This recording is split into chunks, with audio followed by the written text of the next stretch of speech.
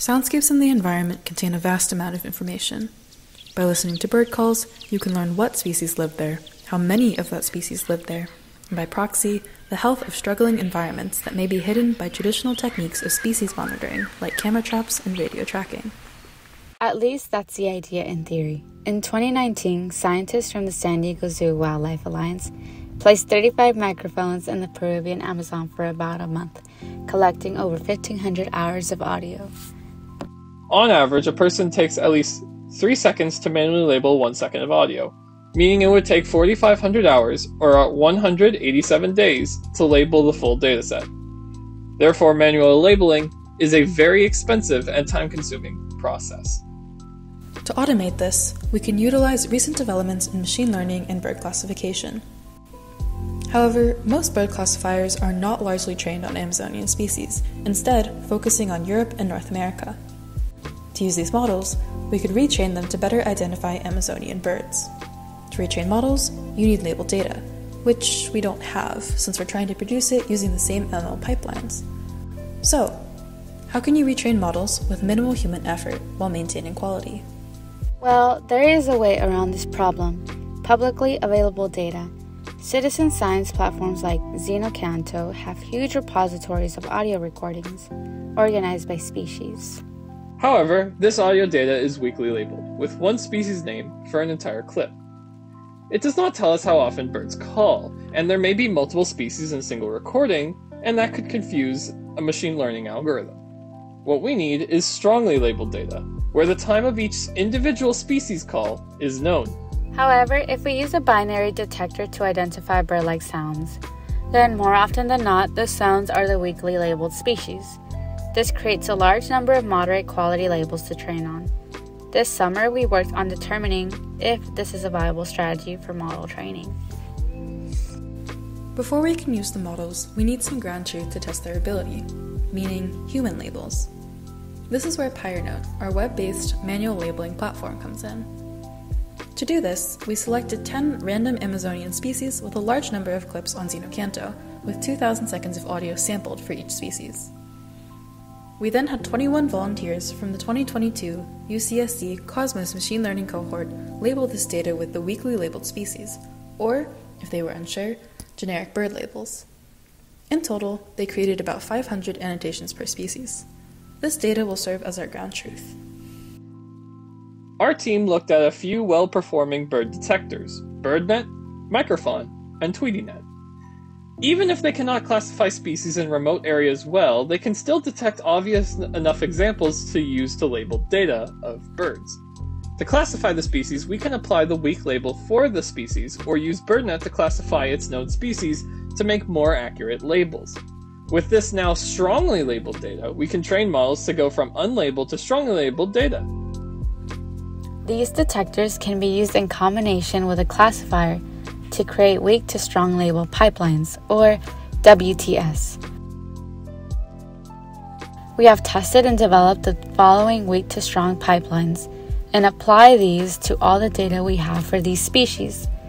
Then we can compare the labeled Cosmos sample to the weak to strong labels to evaluate our pipeline performances. Our key evaluation metrics are precision, recall, and ROC curves. If we have higher precision, this means the model frequently correctly identifies birds. If we have higher recall, the model detects most bird calls in the clip. Finally, ROC curves give a sense of model accuracy. A model guessing at random will have a 50% chance of getting it right. An ideal model tends toward the top left corner. The higher the AUC score, or area under the curve, the better the classifier.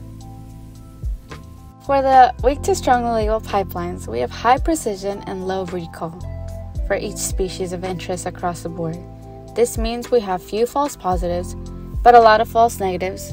When we train models on the weak to strong label output, this might mean data is less likely to be mislabeled, but also lead to some calls being missed. Many of our pipelines have AUC scores around 0.6 to 0.8, indicating their average classifiers. Ideally, what we want to show is our retrained models should have higher AUC scores than our weak to strong labeled models. Now that we have pipelines to create training data, let's go ahead and train some models. We ran each of the 6 weekly to strongly labeled pipelines over all of the xenocanto data we had for our 10 species of interest, thereby labeling tens of thousands of clips automatically. We then trained separate instances of something called Open Soundscape, an open source retrainable bioacoustic model. This way we can compare the resulting model's performance from each weekly to strongly labeled pipeline, thereby determining how good each of those pipelines are at generating high-quality training data. Once we've retrained the model, we can revisit our evaluation metrics. Here, we see that the ROC curves and AUC scores for retrained models are much better than those of the WTS pipelines. This is promising. However, our precision lowered and our recalls higher, implying the retrained model has more false positives and leaving room for future improvement. This experiment suggests that our pipeline can train a decently performing model on data that humans have never strongly labeled, with only time taken by citizen scientists to label their clips on xenocanto and the 1-hour session from Cosmos students. This is a significant decrease in time spent labeling versus manually labeling the entire dataset. Further, we have a model we can apply to new data, further eliminating future need for human laborers, with the exception of getting more ground truth. To improve model accuracy, we look to improve the quality of our annotations.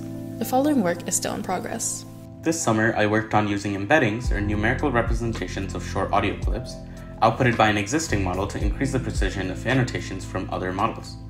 This would allow for new training data to be stronger, due to fewer falsely identified bird calls. So far, I've used a clustering model that groups the embeddings in a multi-dimensional space. I then filtered out all of the embeddings labeled as noise. By filtering out noisy annotations, we ensure that we train on a larger amount of data that has fewer falsely identified bird calls, thereby improving the performance of training models. Another thing we can do is get better models to ensure our ground truth is of better and better quality. Since manually validating human-labeled annotations is a slow process, it would be nice to have an automated system in PyroNote that can measure the quality of annotations produced. One way is having multiple users labeling the same clip and seeing how much they agree. If they disagree, we can have additional users label the clip so we can better identify the ground truth. This summer I experimented with pairwise agreement metrics.